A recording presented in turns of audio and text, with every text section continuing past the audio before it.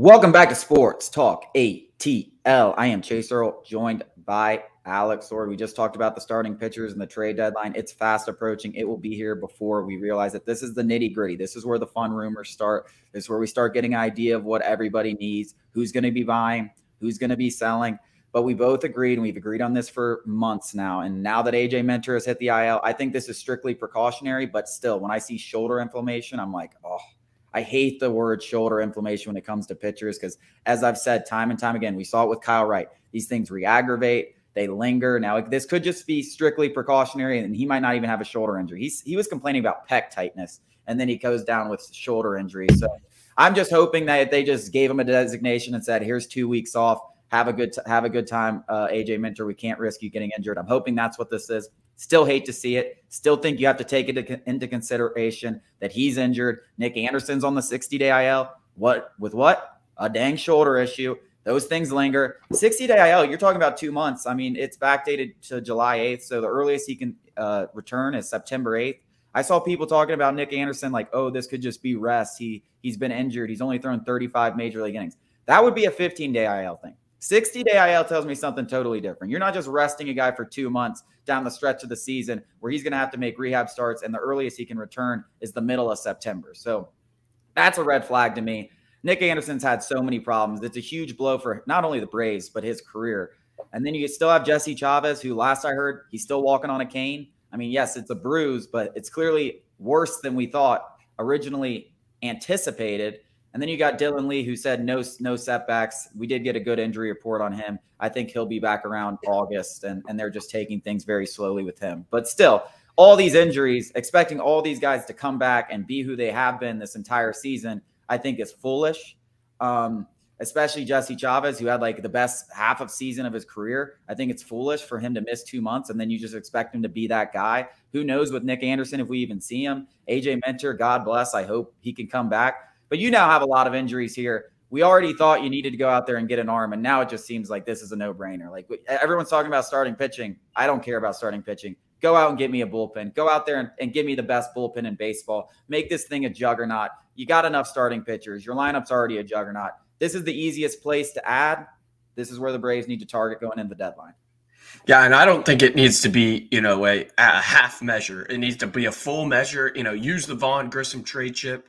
I'd be much happier trading Vaughn Grissom for a high leverage bullpen arm than, the back of the rotation starter. That pill is much easier to swallow, willingly swallowing that pill. It was even before AJ Minter went down. I needed that, setup guy. I needed that 7, 8, 9 inning, Even before Nick Anderson and AJ Minter went down. Before them, I was still saying, go out and get a guy. Now it's like, do you go out and get 2 guys? Because I want to load this thing up, man. There's nothing, and we saw it in 2021. When you have a bullpen that can come in and shut you down, that is the biggest weapon you can have in relievers. These starters, come playoff time, once they hit their first hiccup, unless it's Max Fried or Spencer Strider, some guy you really trust, they're going to be out in the 3rd, 4th inning. Even the guys, we had Ian Anderson throwing no-hitters in the World Series. He was out by the 5th inning. So, that's playoff baseball. That's playoff baseball. You need these guys that pitch 5th, 6th, 7th, 8th, 9th innings. That's a weapon. And the Braves have that when healthy, but now you got all these injuries. Go out and get a few guys. Go out and get a couple guys. Not even 1. Get 2. Yeah, I mean, it's got to be – something's going to happen. There's absolutely no way this trade deadline comes and goes without at least 1 reliever coming to town. There's no way. Alex Anthopoulos is probably scouring phone calls, looking at his options, and we talked about it before. There is no obvious pathway unless you think he can he can dramatically improve his defense at shortstop. There is no path for Vaughn Grissom with the Braves as currently constructed. You might as well. And his value, he's still raking in Gwinnett. He just hit a grand slam last night. His trade value is still high. I don't even care that he came in at the beginning of the year and struggled offensively and struggled mightily defensively. I don't care. He's still a valuable trade chip. And like I said earlier, I am the biggest proponent of we're not going to hoard our money. We're not going to hoard our assets. You spend and you get rewarded. We need to maximize our chances to win a World Series, and trading Vaughn Grissom does just that. It can get us a high leverage bullpen arm. And I see, it's the obvious answer. That's the goal. Whether the value is there is a different question. Whether Anthopoulos thinks that, that price is too high for this player, yada, yada, yada. It's got to be at the forefront of his mind, especially with all these injuries. I think it was before the injuries. He was thinking, what are we going to do? We have a surplus of middle relievers.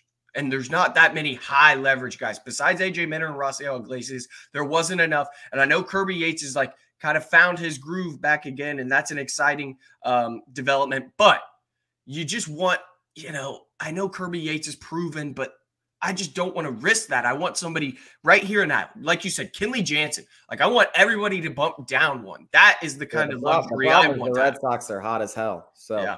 I don't think Kenley Jansen's going to get moved. If he does, he was number one on my list. I still love Scott Barlow. I'm not even against, we talked about him last week, Josh Hader. I don't love trading for all-star relievers that are on rentals because they're going to cost much. And if you don't win a championship, it's really not worth it because you're probably not going to resign Josh Hader this offseason to the $100 million contract that he's going to offer or that he's going to want. That's just not an Alex Anthopoulos' MO. He's had plenty of opportunities to do it. He's consistently passed on it. So, but there are names. There's going to be a lot of guys. And listen, with all these four guys, I'm not even against yes, I want the high leverage guy, whether it's a Barlow or something like that. But I'm also not against adding another middle reliever into the mix just to make sure, overkill it. You can get these guys for pennies on the dollars. I don't even care if it's a seller's market. Overkill this bullpen. Make sure you have enough arms because especially if something happens with the starting rotation, that's going to put even more emphasis on this bullpen, on guys like Colin McHugh and Michael Tonkin. And then you're going to need guys to pitch after them because they might be asked to, go out there and pitch in the fourth inning of the playoff games and pitch the fourth and the fifth and the sixth and the seventh and stuff like that. So I just think overkill it. Just overkill it. Get as many arms as possible. Get guys who throw it hard. Get guys that are lottery tickets that don't cost much, that you think you might have a better chance. Think about the guys that they got offensively at the trade deadline in 2021.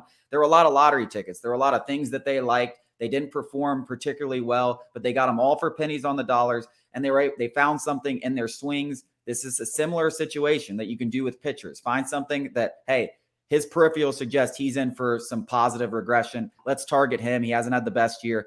Let's do that. You can do that 2 or 3 times, and all of a sudden you feel a lot more comfortable with this group.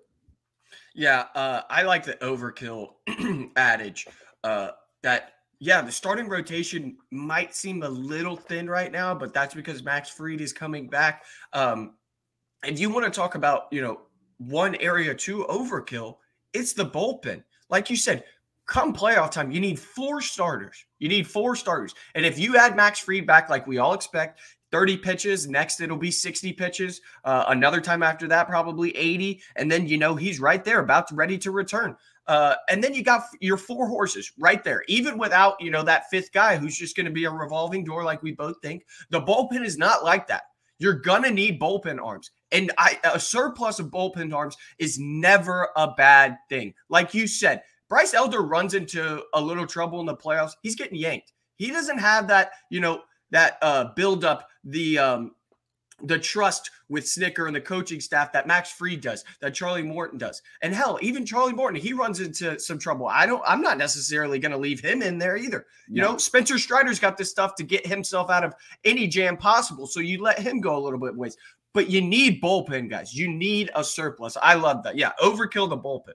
And one thing I want to talk about before we wrap up this segment is AJ Smith-Shawver maybe being used out of the bullpen. I think he's got the kind of stuff that could be very, very effective out of the bullpen. We saw him get used out of the bullpen his major league debut, and he's fantastic, was able to throw multiple innings. I think that kind of guy, that hybrid reliever that I talk about all the time, very, very valuable in the postseason. And even if it's just eating, innings like in a 5-0 game where you're losing, where you're saving guys, I think he could be very valuable in that role. So I think I'm interested to see how they approach AJ Smith-Shawver, especially with Colby Allard being injured and stuff like that. Do they put him back in the rotation? Do they try to use him in the bullpen with all these guys down?